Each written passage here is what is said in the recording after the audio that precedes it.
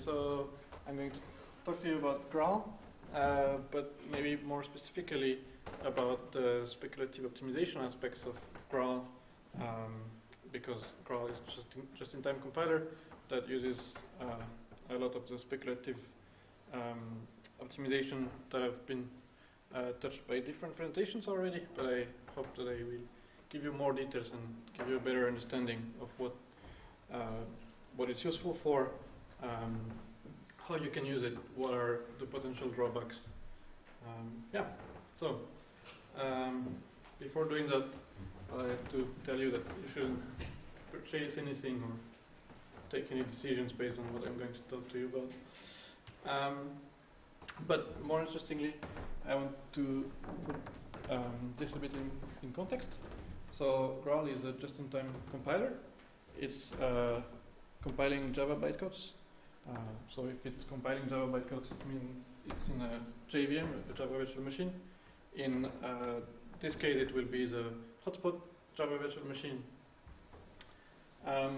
So in the hotspot virtual machine, Graal can be used as a compiler, but that's not the only way hotspot can execute Java bytecodes.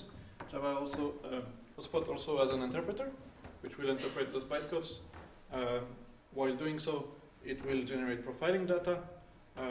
Cliff told us the other day that also C1, the first compiler that kicks in, can also generate profiling data. And then another compiler, that would be C2 in the classical hotspot case, but in our case it's Graal, can take this profiling data, the Java bytecode, and emit optimized code so that things run hopefully faster. And that means it emits native code for the platform it's on. For example, x86 or Spark or these kind of things. So just to make things clear, as I said before, in the VM, the interpreter gathers profiling data that the compiler is later going to use. But what exactly is this profiling data? Well, for the most part, it's always about knowing when you have a decision somewhere in a program, which one is usually taken. And that relates a bit to what we've seen this morning with tracing compilers, where when you have a branch, you take a decision and you record which one you take. So profiling data is a similar idea. So for example, you will profile branches, I don't know, if, switches, loops, these kind of things. And it will not just tell you which one you take, but also how many times did you take the then branch, how many times did you take the else branch, and then you can have a proportion. The other places where you can take a decision in a program involve types. For example, if you have a virtual call, depending on the type you have as input, you will go in a different direction. So same thing, the profile contains information about the types that have been seen during runtime. And again, it's the same thing. It will contain information about a certain number of types and how many times it has been seen so that we can have relative proportions. Another thing that can be useful as well that is in the profile is also if you have a call somewhere, have you ever seen exceptions coming back from this call? Of course, you could profile a number of other things, but that's what we use and what we concentrate on. So, as I said, what I want to focus on here is speculative optimizations. But before talking about speculative optimizations, I want to try to give you an idea of why we might even try to do them. So, to do that, I will present a few examples. So here, for example, we have a very simple snippet of code, if two branches, and you have to imagine that instead of these comments, in the then branch you have a lot of complex code, ugly thing, and in the else branch you have some simple statements. And when it happens, the condition that leads us to the then branch is very unlikely for some reason. But maybe because in a certain execution it doesn't happen, maybe it's an edge case, something like that. So it would be very interesting for the compiler if we could concentrate on the else branch, which seems to have the most common code, and it will also be interesting because then we could maybe get rid of this complex code in the Zen branch. A related thing is here we have some rather simple code, but this instance of check can become complex if we don't know anything about foo. Maybe foo can have a complex hierarchy in the class in the class hierarchy. If we don't know anything, probably doing an instance of means probably a loop going up the class tree, depending on what language you're in. In Java, you also have interfaces, which might be even more complex to test. So if we knew more about foo, we might be able to produce more optimized code. However, on the JVM, we have runtime class loading, meaning that in general we don't know much about the class hierarchy because it can change at runtime. So again, here we have something that looks a bit like the first example, where we have a decision and we will either run some complex or some simple code. But when we look at the class we have here, we see that there's an obvious, we could easily optimize that if we knew that this method, this get method here, is always the one that gets called here. But we don't really know that statically. It's not really obvious. So it seems like we could do something to get there. And finally, there is something else which motivates speculative optimizations. It's the semantics of high-level languages. Java, which some people say is very verbose, is actually could be worse. So if you look at this example, it actually has rather complex semantics. I mean, first, just dereferencing this O to call get already requires a branch to test that O is not null. If it's null, you need to create a new null pointer exception object, throw it, and wind the stack, etc. And that's not the only place where these kind of problems can appear, right? So you're casting the result of the call. Same thing, you need to check the type, potentially create an exception, throw it. Same thing again there. When we dereference A, null pointer exception is possible. When we index into the array, we have the semantics of to try to be safe, we have to throw index out of bounds exceptions in case the I is not in bounds. So more checks, more code to handle all these edge cases. And again, here we add a box double, we unbox it. It might be null. Again, we have to handle the edge cases. And this makes this simple piece of code actually very complex in the compiler. You might need complex CFG to just compile this few lines of code. And complex CFG is bad for many reasons. Or complex code in the compilation unit in general is bad for multiple reasons. I mean, first, it's probably slower to execute because it's complex, but also it's actually harder to optimize. If you have, even if you have a compiler that is, for which each optimization phase is linear, well, still, if you grow the graph, you grow the time you need to compile this graph. And usually that's not the case, it's not always linear. So, yeah, so speculative optimizations. Let's see how we can deal with all these problems using this concept. So first, speculative optimization, the basic idea is to say you're going to make a transformation in the compiler that relies on some hypothesis that you don't verify during the compilation, which seems a bit unsafe or unsound. So we'll see how we can make it sound. There are multiple reasons why you might want to do this kind of, why you might want to not verify the hypothesis during compilation. So first, it might be expensive, and maybe you don't want to spend the time proving something, right? You just don't want to do it. You want to be fast, you don't want to verify your hypotheses, you just want to use them. That's so much easier. But the second reason is that it might not be possible. You might just not be, this hypothesis might just not be true in general, right? And then you cannot prove it, just by definition. But you still want to speculate because when, here I said in the beginning, we have a just-in-time compiler. meaning that we run while the program is also running. So we're not really compiling for the general case, we're compiling for a very specific case. We're compiling for the current execution with its current input data, with its current context. So, in practice, I would say that speculative optimizations or speculation can appear mostly in two different shapes, two different ways. So the first one is to use guards. And guards, so we have seen also this morning guards in the Luajit, because when you have a trace, you need to guard to see if you need to exit it. Here it's exactly the same principle. You have guards that check some condition, basically, that verify that in this specific instance, what we rely upon is actually true. And if it's not, if it doesn't hold, you de-optimize, you exit the compiled code, just like you would exit a trace.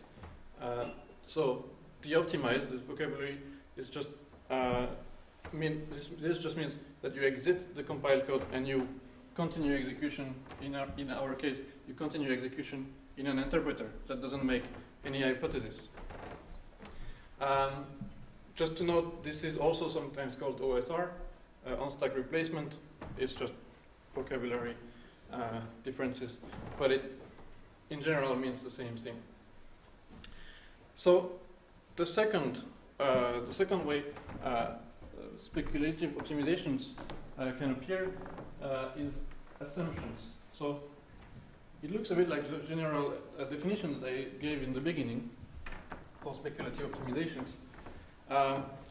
So the difference that I would make between guards and assumption is the way you check that your hypothesis was funded, was correct. So the assumptions is basically some kind of invariant, so your hypothesis, and this invariant will be maintained by the VM. So instead of having code somewhere in the generated code that checks that the invariant still holds, the code will be somewhere else, not in the compiled code. And if this invariant is invalidated, same thing. The VM pauses execution and de-optimizes all the compiled code that relied on this assumption. So maybe to make this clearer, I can give you an example of such an assumption. So for example, a classical assumption to make is to say a certain class is final. It has no subclasses. So that's a classical thing to do in the Java world. So it means that in the code that uses the assumption that a certain class is final, you will not insert code to check that this class is still final, which would probably be complicated, but rather in the code that is loading new classes, so the code that could invalidate this invariant, you will check that you will not, by loading new classes, invalidate previously assumed invariant. And when that's the case, as I said, you de-optimize. I said here you pause execution, but why do you pause execution? Especially you pause execution of the whole VM. And the reason is that maybe when you want to invalidate this assumption, you need to de-optimize code that might be currently running, and not just in other threads, and not just maybe the top frame of other threads, but also anywhere down the stack. So you need to pause all your threads, inspect the stacks, and de-optimize any method that relied on your assumption. So with this in mind, let's see what we can do with examples we've seen before. Well, if it turns out, if profiling data shows us that the unlikely case is never taken in the current execution, obviously we just use the guard that I presented before. So we guard that we don't take the unlikely case, and then we de-optimize. We transfer to the interpreter, and if the guard holds, then we just execute the simple code, and we're happy. But so you might think at this point, like, what's the big deal, right? We just removed a bit of code. Yeah, the compilation unit is smaller. Yeah, maybe it's not going to change the world, right? Especially since, as we've seen before, the first branch was never taken. So why would removing it matter so much for performance? Well, if we imagine that, for example, that in this code that was just in the comments, we had, for example, some variable, and in the then case, we assigned it to some new object of a type, and in the else case, we choose a different type. So, in Graal, we use single static assignment, and as we've seen this morning with single static assignment, you get phi nodes, right? And the stick figure with the phi node might have seemed very cute and innocent this morning, but it's not. Phi nodes are evil. They are the worst thing that can happen to you. And why is that? Well, because when you have a phi node, if you try to do any kind of type analysis, data flow, you need to do a union, right? So suddenly, the type of f after this block, right, is foo union bar. And that's not so good news for multiple reasons. Well, first, maybe when you have the union type, you cannot prove the things you wanted to prove before. Maybe you wanted to devirtualize some code down below. Well, maybe you cannot do it because with this union type, you cannot do it anymore. You cannot devirtualize. But the other problem is maybe you don't even want to have union type in your compiler. Union types are complicated. They require more memory for representation. It's just, you don't want to implement that, right? So if you can stay with simple types, it just simplifies your life. And that's what happens when we apply the technique we had before.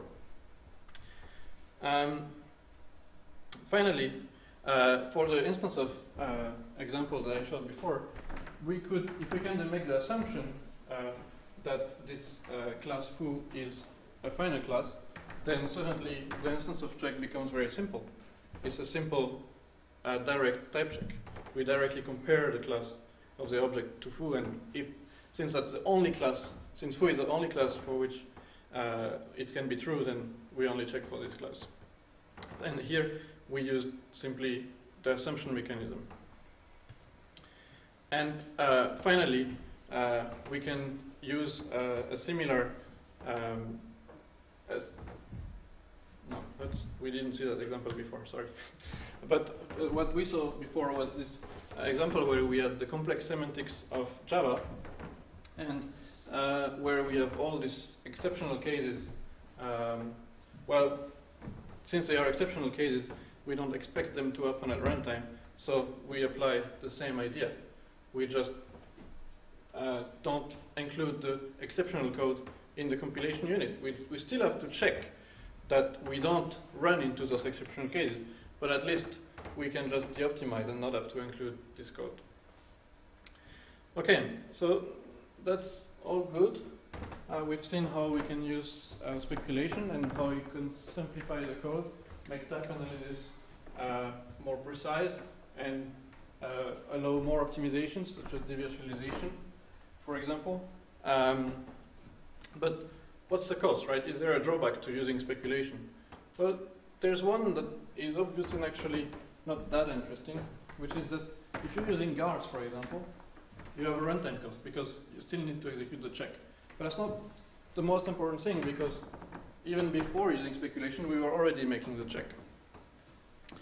But maybe where it becomes more interesting is when you think about assumptions. So assumptions, they transfer the runtime cost to somewhere else. So instead of having guards in your code that check for something, you have extra code in another piece of the runtime that checks that the variants are not violated.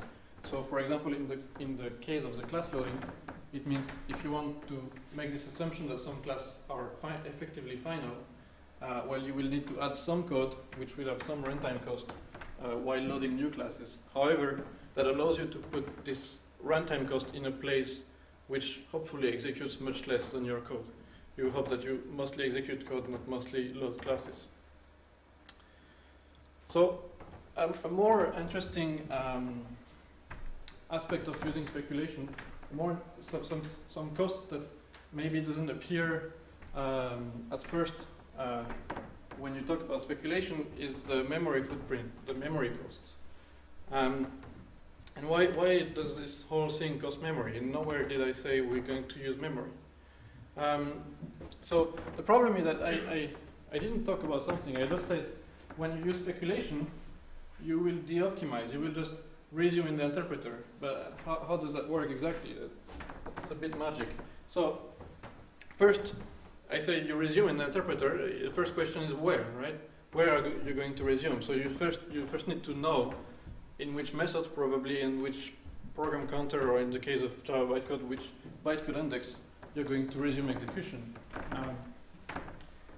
But that's not enough, right? If you just resume execution like that, it's probably going to crash because you don't have the data that was supposed to be computed before. So you also need to restore all in the case of the Java virtual machine, you need to restore all the local variables and all the stack variables. So it means that associated to any de-optimization point in your program, you will need to have metadata that describes this target and where to find in the state of the machine, where to find local variables, where to find stack variables. For example, this could tell you, well, local variable 0 is, I don't know, in some register. The first element of the stack is also on the machine stack or something of that kind. So that's some memory you will have to associate with the optimization point. There are other techniques. You could say, well, I'm not going to use metadata. I'm just going to emit code that adapts the compiled frame to the interpreter frame for this specific call site. But even if you do that, you're still using memory. Okay, it's code, but it's still going to take some memory in your code cache. One thing that is important is that usually when you have a compilation, you also apply inlining, meaning that you will not have only one of those elements, you will have actually a whole stack, right? When you de-optimize from one compiled frame, this might correspond to many interpreter frames. So you have a whole stack of these things at each point where you might want to de-optimize. So you might think that this is not very important, but it is. So if we look at some numbers, here I've represented what the data that gets installed in the code cache, so all the result of the JIT compiler into the code cache of the hotspot VM. And this is just some Java benchmarks, right?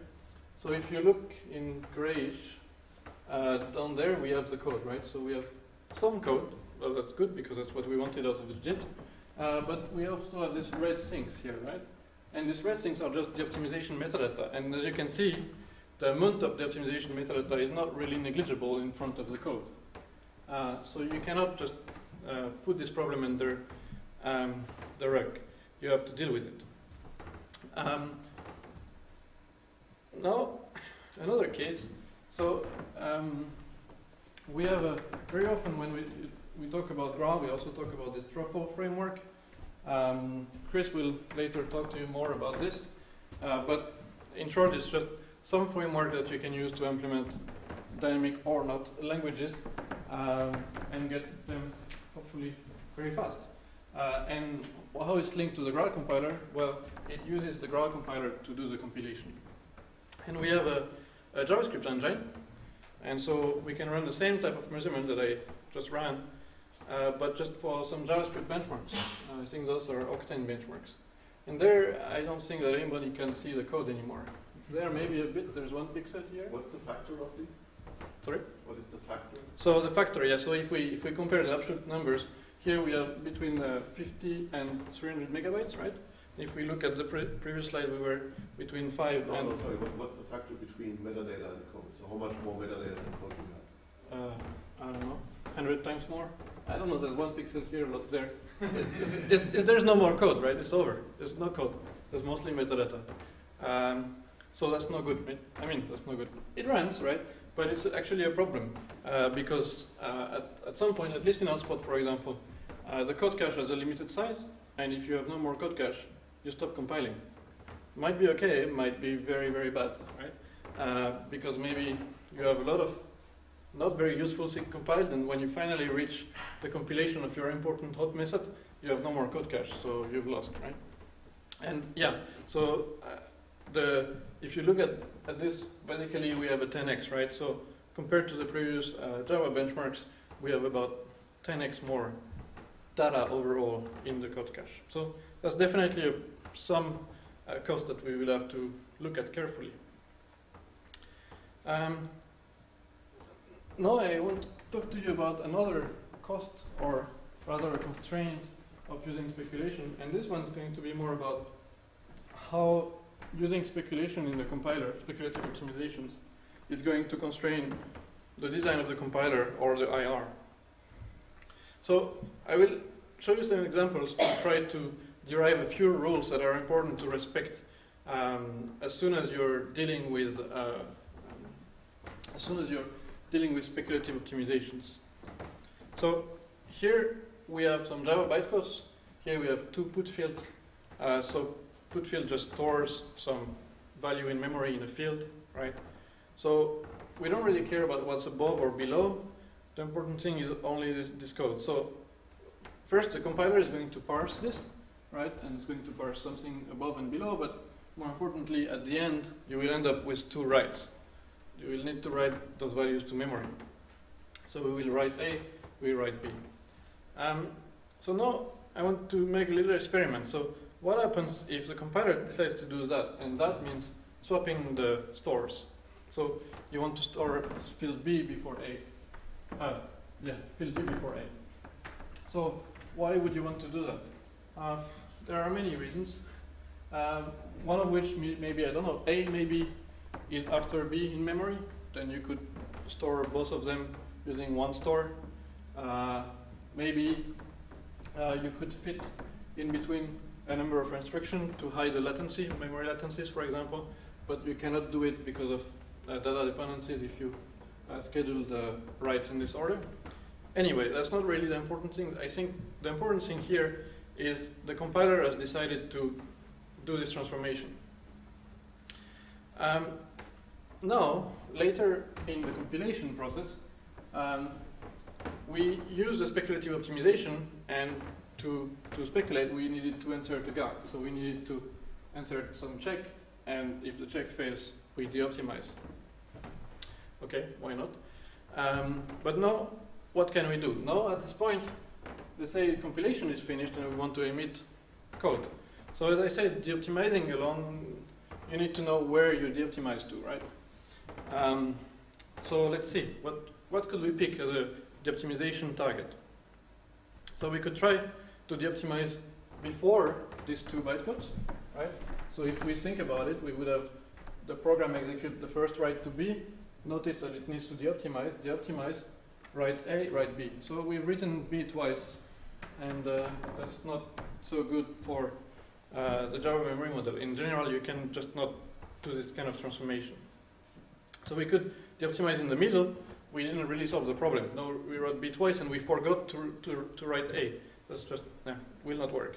And same thing, if we de-optimize below, anywhere below, we wrote B, we forgot to write A.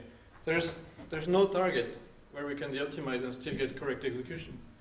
So we've put ourselves into a bad situation. At this point, the compilation is to abort and it's over. So what did we do wrong, and how can we prevent it? So basically, what we have learned through this example is that if you have two side-effecting instructions, you cannot, regardless of if they are near to each other or far away, but you cannot reorder them if you can later, if there is currently, or you can later insert an de-optimizing instruction in between. And that's the important thing is if you could insert, because of course you can always check at the moment, okay, there's no de-optimization instruction currently in between, so I can do it. But then you have to guarantee that never later in your compilation pipeline you will insert another de-optimizing instruction. So, okay, so I want to go back to the example, and we will avoid the mistake of swapping those instructions. So here it's the same situation. There can be even anything you want in between the two put fields, as long as it's not a side effect. So we will parse it again. This time we don't swap them around, and we later insert a de-optimizing instruction. We speculated on something, and we need to de-optimize.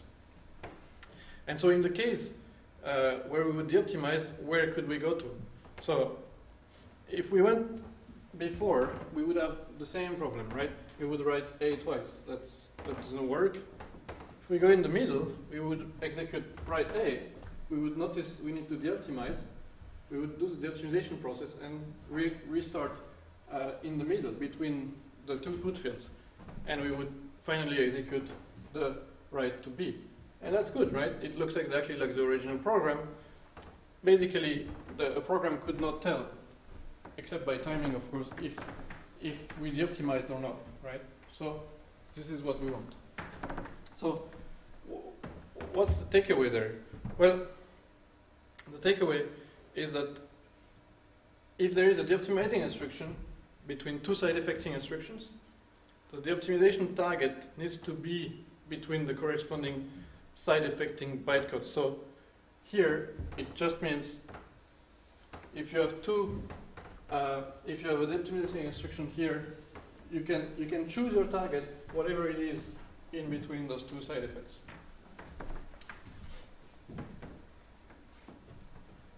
Okay, so first, now that we have a bit an idea of what are the constraints regarding what you can do, what you cannot do when using speculation, I would like to talk a bit about the Graal IR. So first, in general, so the Graal IR is a static single assignment form. So it has 5 nodes. And as you can see, when we compile this little snippet of code with if with 2 different assignments to some variable, we can clearly see in red here the control flow, which looks like what you would expect, I guess, from this code. Just the if 2 basic blocks, and then you merge the basic block together. Then on the side there, we have this data flow where we have the phi expected to resolve the 2 writes to foo. And on one side, we have the addition that we expect from the then branch. And on the other side, we directly go to some value that is computed in the rest of the graph. However, what might be a bit surprising is that this data flow that we have there and this control flow does not seem to be linked, or there doesn't seem to be an obvious relationship between the two. And that form of IR is basically the same one as or very similar in its idea to the one used in C2, or I believe to the one used in turbofan as well, with slight differences. But the idea there, the main concept to understand is that we try to not have any useless dependencies. So we try to capture the semantics of the program using as few dependencies between the nodes as possible. And as far as Java semantics are concerned, the addition between these two values, it doesn't matter where it actually happens, right? It doesn't matter in the control flow where it happens, as long as it's available to anything that uses it, right? So that's why this add node there is not linked to any kind of control flow.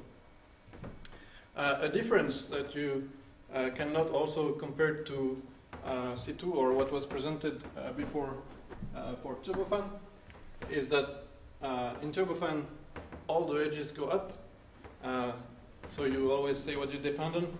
Here we can see that some edges point down, some edges point up.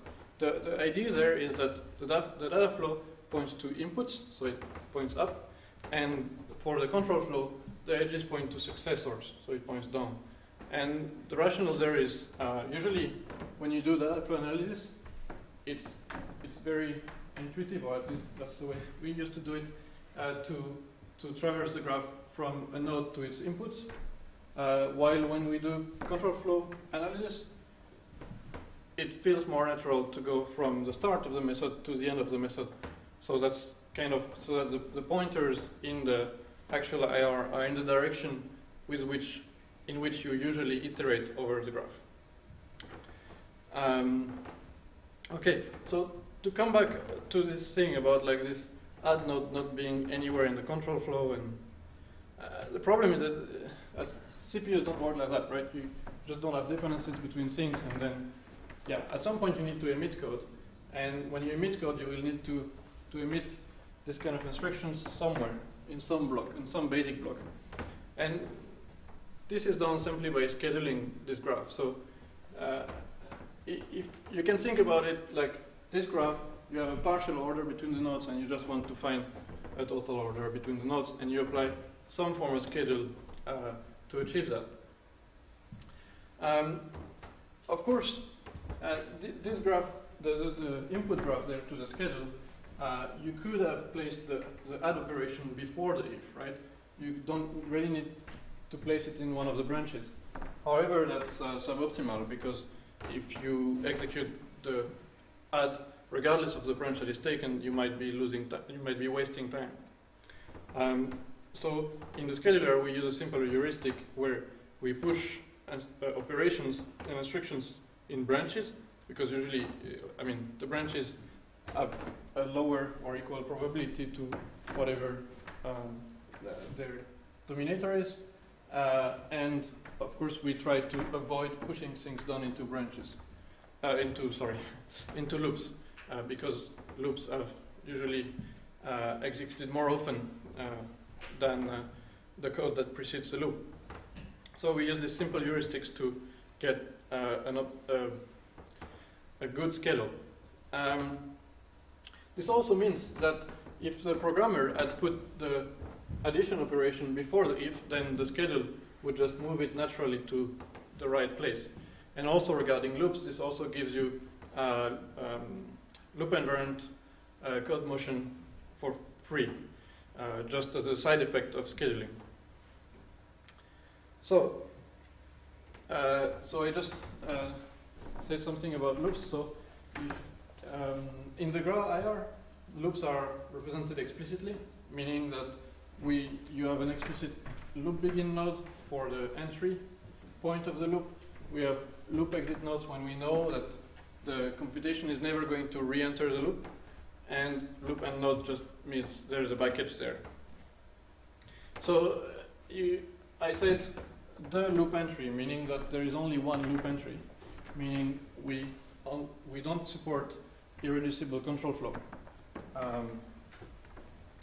So that has not been a problem in practice for two reasons. So the input of this compiler is Java bytecodes, and it's extremely unlikely that we meet Java bytecodes with irreducible control flow, simply because Java C does not emit this kind of code.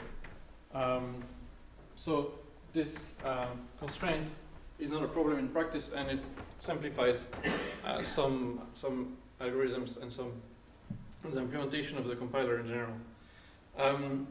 Another thing that was mentioned in the talks earlier is that having only one loop entry might be a problem for OSR, but so OSR is on-stack replacement. When you enter the code, you would enter a method directly at the beginning of a loop. So obviously you would need two entries into the loop. That is not a problem, and I think Turbofan and Graal in this case take the same approach, which is you can always peel the loop or the loops until the OSR entry point is outside of all the loops, so you don't have a problem anymore. Your loops are all with a single entry. Okay, so now let's see how all of this influences the overall structure of the compiler. So what we do in Graal is that we divide the compiler into two main stages. So the first stage is the stage where you're going to be able to do speculative optimizations, meaning you can insert new guards, you can insert new de-optimizing instructions, you can also move those instructions, meaning if you have a guard in some block, you could move it to another block. You can optimize these kind of things. You can optimize de-optimizing instructions. However, in this first stage, as we've seen before, if you're moving around or inserting the optimizing instructions, it's dangerous, well, incorrect, to start moving side effects around. So in this first stage, side effecting instructions just remain fixed. They don't move. And then we don't have the problem. Then there is a transition that leads us to a second stage where basically things are turned around. So now all the de-optimizing instructions are now fixed, they don't move anymore. You cannot insert new ones, you have to have done all your speculative optimizations already. But at this point, you can do whatever you want, where at least you're more free to move side-effecting instructions, because now, since there will never be a new de-optimizing instruction, you can reorder side-effecting instructions. Okay, so the first stage. So in the first stage, the representation looks like this. So this is an example of what you would see in the first stage. So here you have a guard node. So this guard node, the semantics is just, it executes, it takes a boolean as input, here some kind of null check. And if the boolean is false, it de-optimizes. So when this floating nodes, all these nodes that are not attached to the control flow, you can think of them as being like, if it's functional, right? If it doesn't have side effects, then you can float it. So you can make it floating. So that means that actually this de-optimization operation, in a sense, doesn't have side effects. But that seems a bit weird, because that must be a complex process. How does it not have side effects? Well, in practice, it has a lot of side effects to the VM, right? The optimization process has a lot of side effects, but as far as the Java program is concerned, there is no side effect. You cannot observe that there's been a de-optimization, otherwise there's probably a bug in the de-optimization.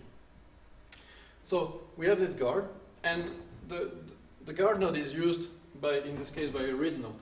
So if we look at the snippet of code this corresponds to, we had here some kind of read, and in order to read the field, we need to ensure that the receiver object is not null, which we do using by having a dependency on this guard. And this dependency ensures ordering, meaning that in any valid schedule, the read node will be after the guard node. The other interesting thing here is that we see as an unexpected edge between the guard and some part of the control flow. So the reason for this is here we see that this read, the place where the guard is needed, this null check, happens in a branch, right? So what would happen if we moved the guard above this if, right? What would happen there if we moved, if we allowed the guard to pass before the begin and the if? Well, we might de-optimize, because maybe this object is null, even though we would never have entered the branch. And which means we de-optimized for no reason. It was useless. We didn't really need to de-optimize, and so we're going to pay a big runtime cost by continuing execution in the interpreter while we didn't need to. To avoid this kind of problems, we need to restrict the movement of a guard and anchor it into a specific branch, so that this guard cannot move outside the branch. So it will be basically only in places where we know it will be absolutely needed. The other thing here that we can see is this frame state node. So the frame state node corresponds to this de-optimization metadata that I've been talking about earlier. I've said before that de-optimization is to have de-optimization metadata to know where to de-optimize to. So here it's a bit strange because it's not associated with the de-optimization, but it's actually associated with a side effect. So that's the model in the first stage. Each side effect has a frame set which represents the state you could de-optimize to if you were to de-optimize just after executing the side effect. So this frame state here would contain the target just after the corresponding bytecode, just after writing X in the bytecode. We will see how this is useful later. So that was for the first stage, where you will do all your speculative optimization, insert guards, move them. So now we need to transition to the second stage. So this is done in 2 steps. So the first step is guard lowering. So we said that in the second stage we need to have our guard fixed. They cannot be floating, they cannot be moving anymore. So well, let's take care of that first, right? So we do a schedule, as I explained before, which means the guard will be in some block, and at the position where the guard is scheduled, we lower it, meaning we transform it into lower level nodes. In this case, we transform it into if de-optimized, which is the same kind of structure that you would have for any kind of user code, the same if node. And it will just, if the condition does not hold, it will just lead to a branch which always terminates, which is a control flow sink as far as the compilation unit is concerned. On the other hand, if the guard holds, then we enter a block in which the condition that was necessary is guaranteed. And so the read node, which in the first stage depended on the guard, now just depends on the block. It needs to be below the block where the condition it needs is guaranteed. The second phase of this transition to the second stage is what we call frame state assignment. So what is this about? Well, as I said before, in the first stage, frame states have associated to them side effects have associated to them a frame state, which tells you where you would de-optimize to just after executing the side effect. And we have seen earlier that for any de-optimization between two side effects, all the instructions between the two side effects in the bytecode stream are valid de-optimization targets, which means that for all this de-optimization, we can assign as a de-optimization target the frame state of the previous side effect. So this is what we do here. These two de-optimizations there get the frame state of the first side effect, and this de-optimization down there gets the frame state of the second side effect. Because if it were to de-optimize to this side effect, then we would skip this side effect in the second side effect here. You can also see that by assigning the target of the optimization using this technique, we will have very often this kind of pattern where multiple de-optimization instructions will point to the same frame state, meaning they would have the same target if the optimization were to occur. So this will be important later. Okay, so now we've transitioned into the second stage. What can we do there, right? So, as I said before, it's used for optimizing side effects, so meaning reordering them. And an example of what you can do here is if for example, you have two writes and you would like, again, to write field X before field Y because maybe X and Y are two ints that are contiguous with X first and Y second in memory, then you could use a single long store to execute those two stores at once. And so to do that, you will push this write of Y down the control flow. So when you have a control split, you have to replicate the writes on both branches, which is what we see here. At this point, there is a de-optimization, so this side effect cannot be swapped around this de-optimization, but that's okay. This branch, anyway, is not hot. It's basically your slow pass. It's the thing you hopefully will never hit. And on the other branch, you can reorder the side effects as you wanted in the first place. So to recap, this is the process. Speculative optimization first. Your de-optimization instructions are floating and can be moved. Side effecting instructions are fixed and have a frame state associated to them. Then we transition first using guard lowering, then frame state assignment. And then in the second stage, we can optimize side effecting instruction, meaning reorder them, while on the other hand, any de-optimizing instruction is fixed and has a target assigned, a frame state. Okay, so now I would like to talk a bit about some more concrete optimizations that can be done in those stages. So the first optimization I want to talk about is called speculative guard motion, and it's an optimization you can only apply during the first stage because it moves the optimization instructions around. So the idea here is that we have this loop, and inside this loop we have some branching construct, in this case just if, and inside one of the branch we have some guard.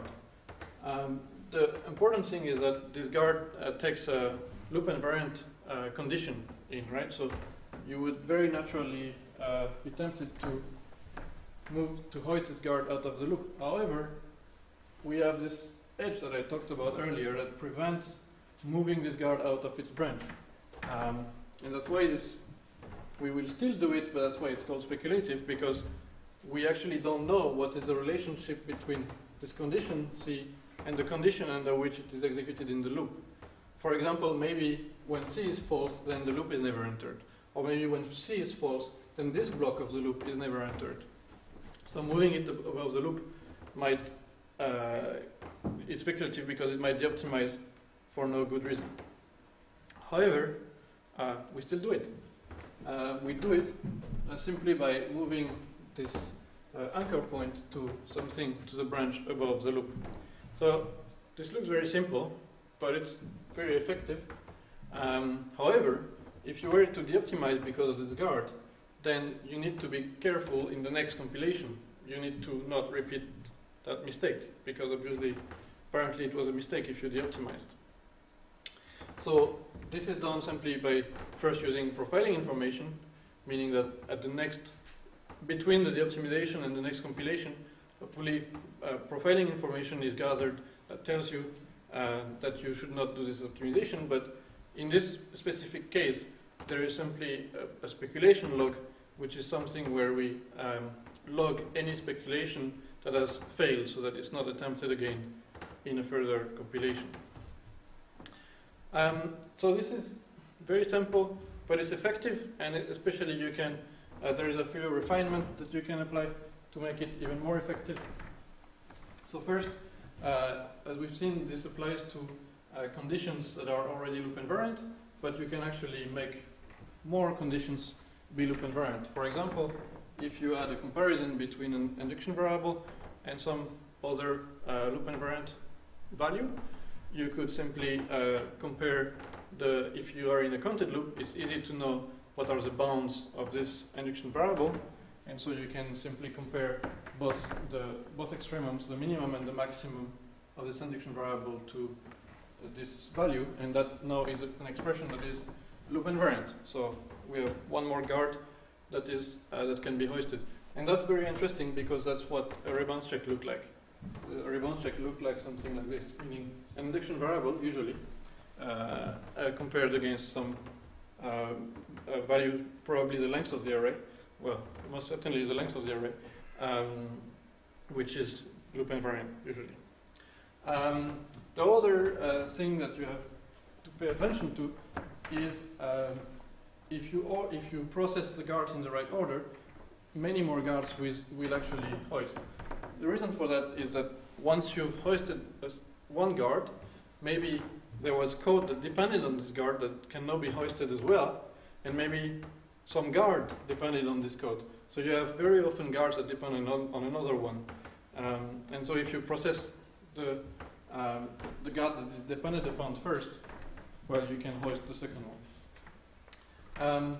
And the last thing is, if you want this to be to have the most benefit, you have to be a little bit careful about the relative frequencies. What I mean by that is, I said earlier that it's nice to move things out of loops because usually loops are executed, the body of a loop is executed many times, but that's not always true, right? There are programs in which some loop is never actually entered.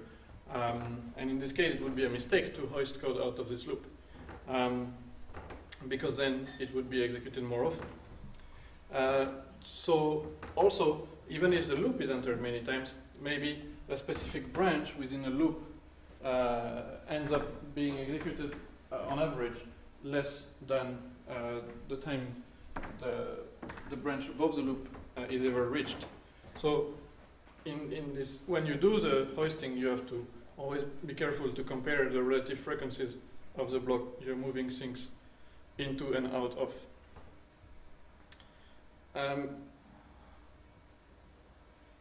So to give you maybe a more concrete, direct example of what this means, we have here some loop that accesses an array. We have this array access there in some branch.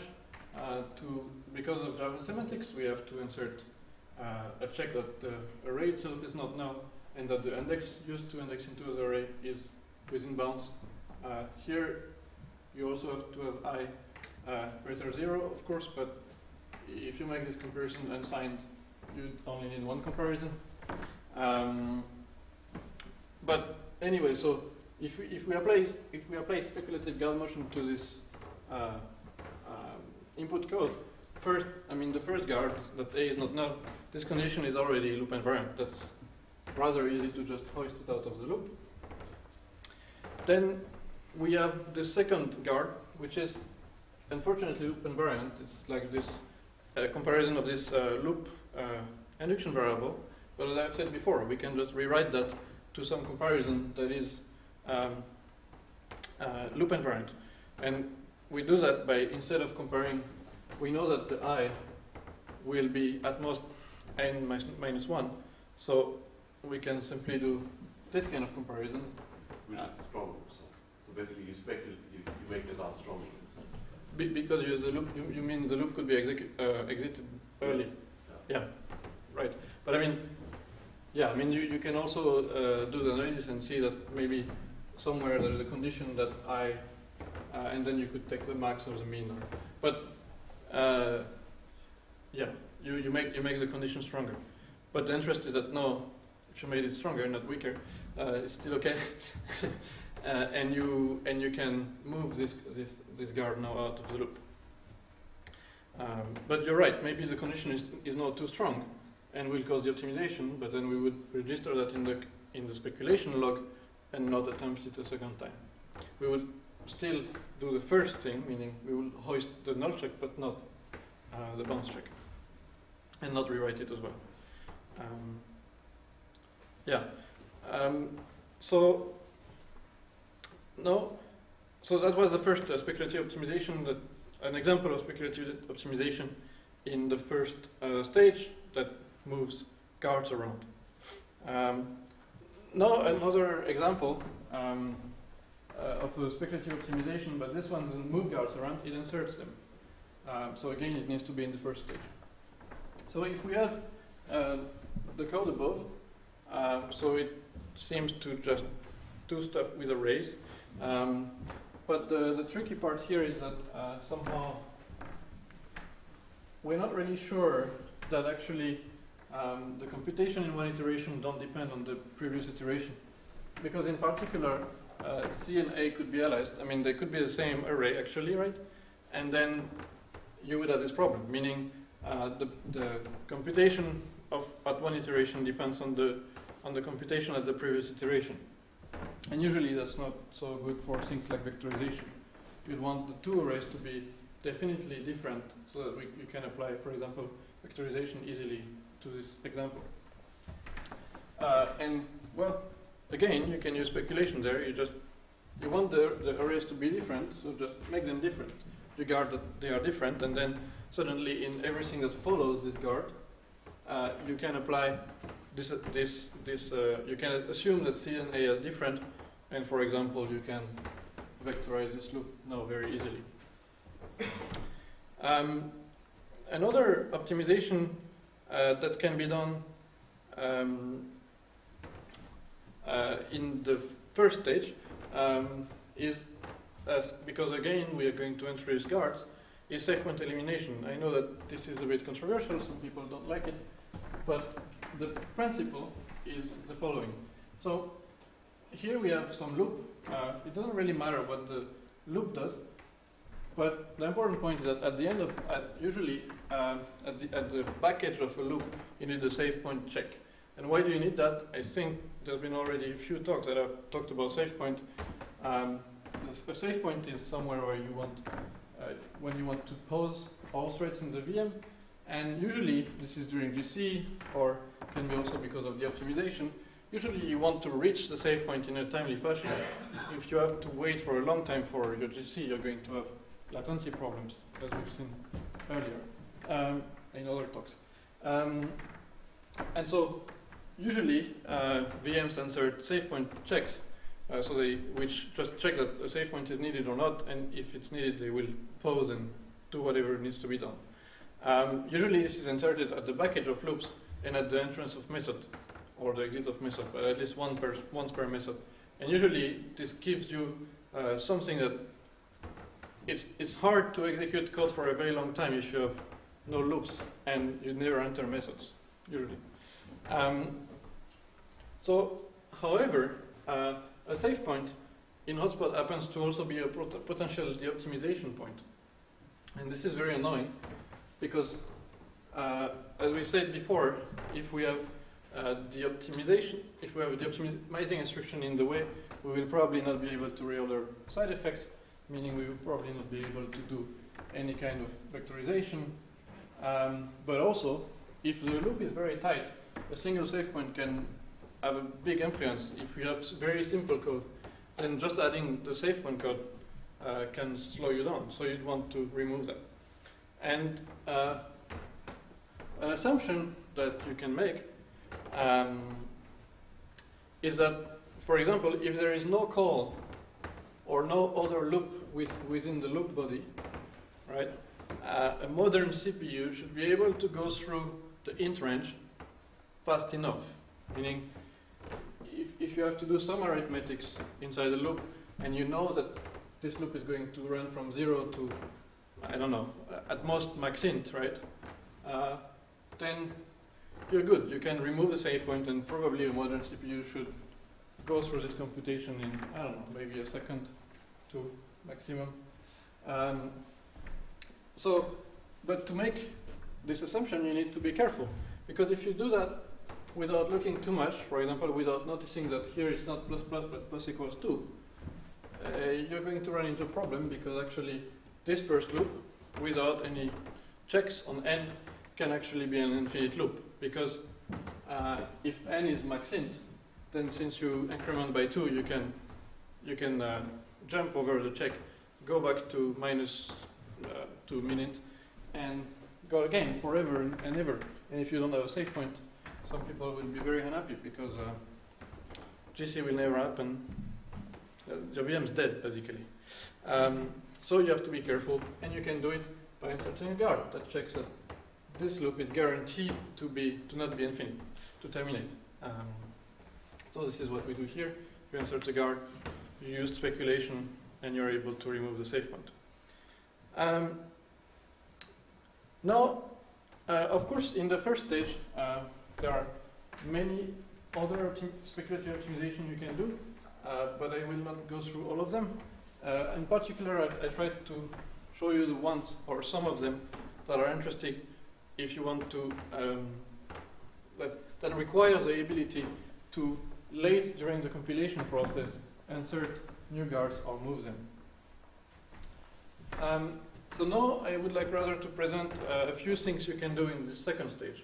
So, and the first thing might be a little bit surprising, since it's actually not. I've been claiming that the second stage was for side effect optimizations, and I'm actually going to present you an optimization that doesn't have anything to do with side effects. But it can still only be done in the second stage.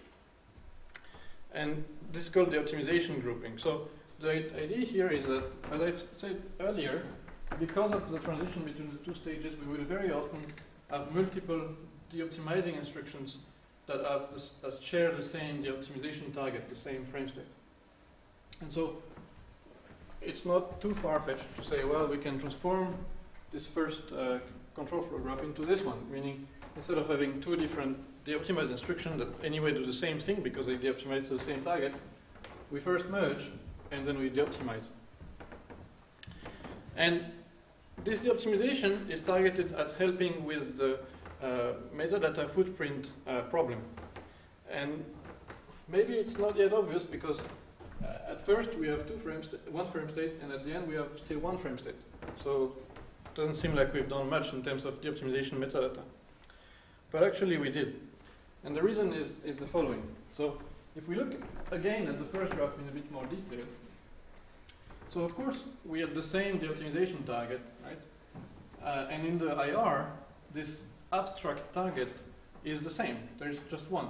However, if we were to emit code for this graph, we would have to emit actually twice the optimization metadata. And why is that? It's because even though it's the same abstract target, it's not the same. You don't need the same concrete data at both spots. Namely, in the first one, maybe for example, the local variables are to be retrieved from some values on the machine stack. But it may be in the second location where you de-optimize to the same target, those same abstract local variables are actually found in registers. So you just need to emit the metadata twice. So this is why de-optimizing once with the same frame state was a gain. Because in this case, you only emit metadata once in one place. So I'm going to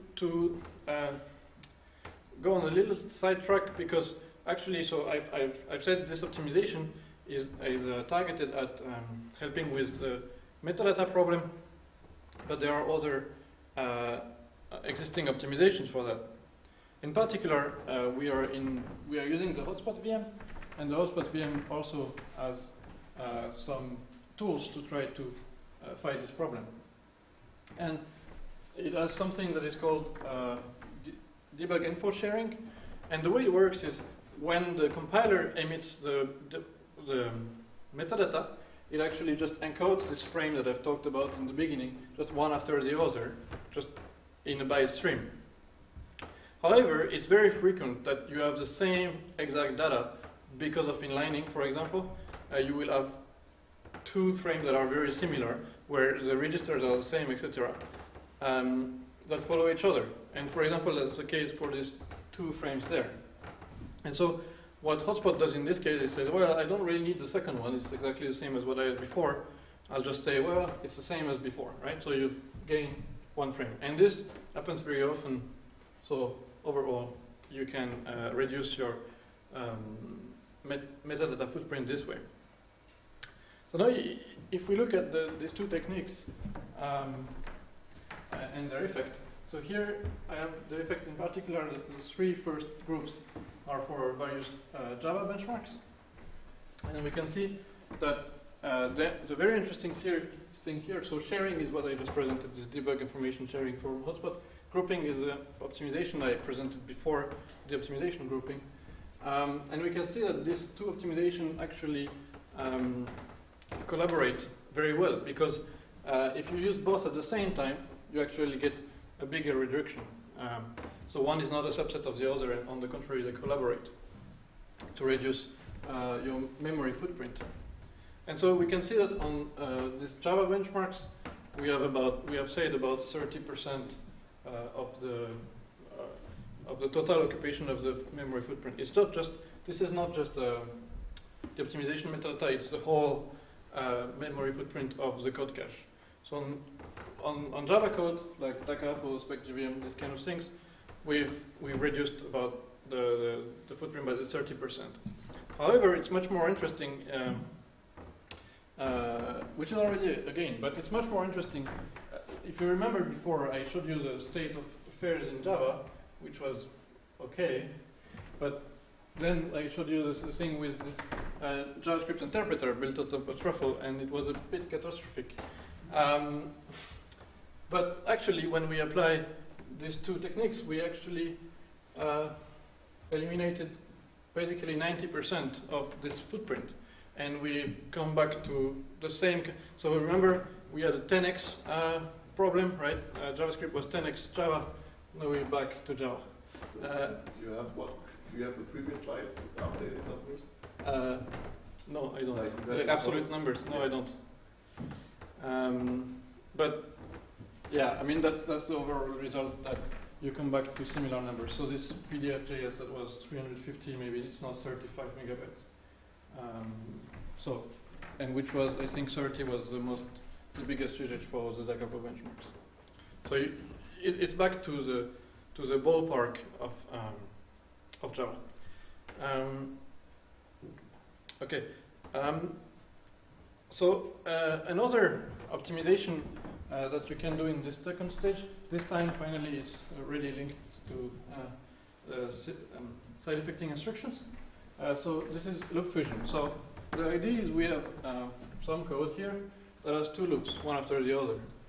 So the first loop creates some kind of temporary array, and in there stores 2 times some input array, and then we have another loop that takes this intermediate array and creates a new result that adds 1 to each element. So of course, I mean, you would say, I would never leave this in my source code, right? I would immediately, manually put the 2 loops together and be happier. However, that's not really true, in fact, because many people like abstractions, and abstractions actually give rise to this kind of pattern. So developers never see this in their source code because they would fix it, but maybe they see some fancy framework that does vector manipulation, and when you inline through it, you end up with this kind of code. So it's still an important thing to optimize. And there, the optimization is just the compiler doing exactly the obvious thing to do, meaning putting the loops together and removing the need for the intermediate array altogether. So why am I talking about this? So first, it has to do with side effects, right? You didn't do all the side effects of the first loop, right? So the side effects have happened in a different order somehow. But more importantly, if you think about it, if you have any save point, right? If you have any save point in those loops, any de-optimization, including save points, in those loops or in between those 2 loops, it means that somehow they would end up within this loop, and that would be a big problem. That would violate basically the rule we established earlier, meaning if you have the optimization in between 2 side effects, you cannot reload the side effects. And here I think the reason why is rather clear, because if you imagine de-optimizing, so returning to the interpreter, after having only applied partially the iterations of this loop, so you would have a C array, right? So the array of C would be allocated, and you would have some of the results in the array, but not the rest. But you would not have the B array at all. So there is nowhere in this code that you could restart execution and have the correct state. Yeah, so that's why this needs to be done in the second stage. Then another optimization that can be done in the second stage, again as a very direct link to side effects, is effect syncing. So here we have a small loop where we're computing something, don't know what, but we keep on reading and writing to some field. So we keep on reading and writing to memory. And so we can probably very easily get rid of the read, because just by low store forwarding, that's not a problem, but we will still end up with the writes in the loop, and that's just not very desirable. If we could write once, we'd be a bit happier. Of course, caches might help you, but if you don't have to do the write, you have less instructions in your loop, probably it runs faster anyway. So effect syncing means we're going to basically virtualize the side effect within the loop and only apply the effect, only publish the effect at the end of the loop. And that's, again, a reordering of side effect instructions, or at least we've changed the way the side effects happen between this version of the program and this version of the program. So it has to be done in the second stage. And you might notice as well that in these 3 examples I've given about loops, this optimization I talked about earlier, which was the save point elimination, is very important, because if we had a save point there, we could not have moved the side effect over it, so we could not have moved it outside of the loop. So the optimizations of the first stage and the second stage, even though they are in different parts of the compiler, they actually still collaborate. Optimizations of the first stage very often enable optimizations in the second stage. Okay, so that's the material I had. So if you have a question on any of it,